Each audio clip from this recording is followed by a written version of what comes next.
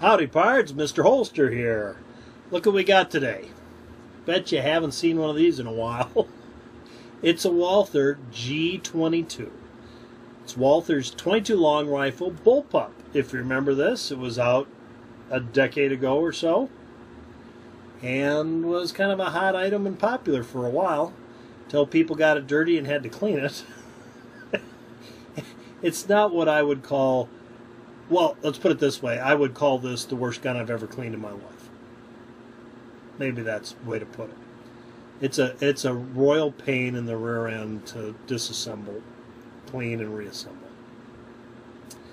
And what we try to do is ignore the fact it's dirty and just keep shooting until it stops. Which, yeah, is the truth. Let's look at some of the features on this thing. First off, we'll start with the rear of the stock here, the butt pad, and notice all these panels. And what it does is it gives you a length of pull adjustment. You just pop the panels out and you can shorten it down to the point where just the rubber pad's on the stock. That's number one of their ingenuity on this firearm. Number two is, and I kind of like this part, is the safety here. You have the safety that can be activated by your trigger finger, and of course that's not my trigger finger, so I'm having problems. Your trigger finger here, and when you take the safety off, you push this button backwards, and these red indicators come up to let you know the safety's off. And actually, it's kind of a nice little safety. That I actually like. It's got, being a bullpup, you've got your magazines back here, and this button here is the magazine eject. And you see the bottom of the magazines are part of the stock, which is good and bad. The bad part is the G22, the magazines are very expensive and hard to get at this point. And you can use P22 magazines will work. It's the same magazine except for the butt pad. You have to grind the butt pad on the P22 down to make it fit in this hole, and then of course it doesn't look right because you've got this little squared round down butt pad. But you can do it. I've done it. And so for some spare magazines, it does have a spare magazine right here in the stock, which is just pops out, so it carries a spare within its stock, which is kind of a neat idea. I would have preferred they not did that and gave them a little more space to re-engineer the mess in here, but you know, what do I know? If you saw my video, my ranting video of 58 minutes or whatever it was on the CCP I bought, which wasn't ranting, I was laughing at the difficulty I was having taking it apart and the fact that I'm too lazy for a gun like that. I'm honest about this, you know. If the gun's hard to take apart, I'll never clean it, and I'm not going to keep the gun if I'm not going to clean it. That just, you know, it wasn't that hard to take apart. It just, I'm spoiled by Glocks, you know. Glocks are easy to take apart. Beretta 92, easy to take apart. 1911, that's easy to take apart, but that little tool on that CCP and pushing it in the back, and the fourth time I did it or something, the tool went flying out of my hand, along with a little spring and the little thing inside. Apparently I got it unlocked and it went flying out. And it took my stepson and I about 45 minutes to find the piece that went flying out across the room. And of course we had to do it out in the big room too. And so, you know, I just went, yeah, well, that was a neat little journey. I get rid of this. And this one, you know, it is worse to clean this than take it apart than that. But my stepson likes it. It is kind of a fun little gun. It shoots very accurately.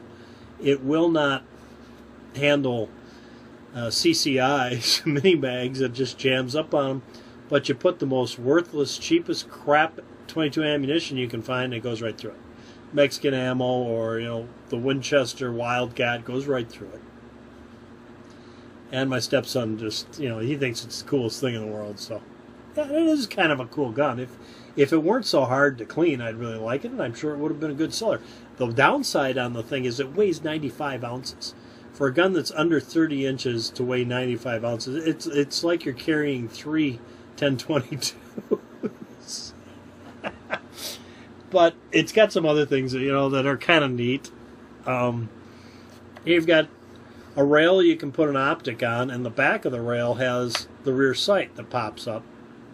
And on the rear sight, you've got the rear sight is a wheel with little sights on it, and it goes in 6 settings. You can put it on setting 1, 2, 3, 4, 5, 6, and so on. And as you get up to the highest setting, the sight just slowly goes up. So you can raise the rear sight by turning the sight dial, which is 6 little sights in a dial. And that's kind of a neat idea. I like that. That's kind of cool. It's got, again, a rail up front here you can put a flashlight on, and a rail here to put a laser. And they actually made a laser that matched the gun with G22 on it, which we do not have.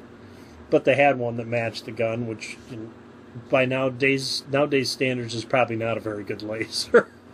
Probably much better ones out there now, but they did make one to go with the gun.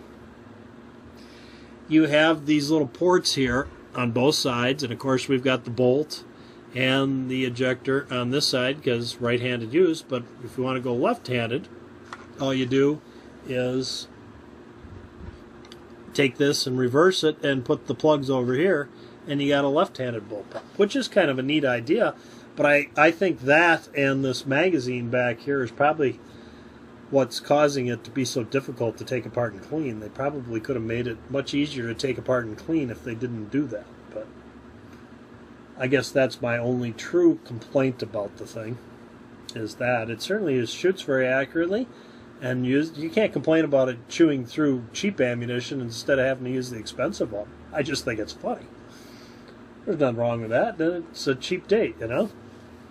Kind of a neat little gun that hasn't been made for a while, and it didn't sell very well because it is a pain in the butt to take apart and clean.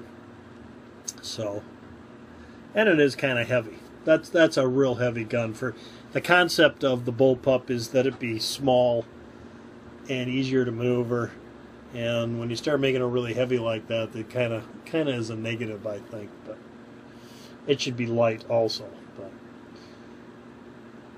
neat little gun, though. I thought I'd share that with you today.